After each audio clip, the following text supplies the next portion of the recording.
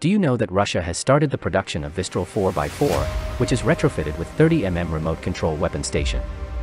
This would give this lightweight MRAP the firepower of the BTR while maintaining high mobility in all-terrain conditions. Furthermore, it is fitted with a 7.62mm coaxial machine gun, day and night vision sights, thermal cameras, and laser rangefinder. The Vestrel is the nickname of the BMP-97, which entered service in 1999, originally fitted with just a 12.7mm machine gun. Do you think that this vehicle would be significant in supporting and engaging infantry?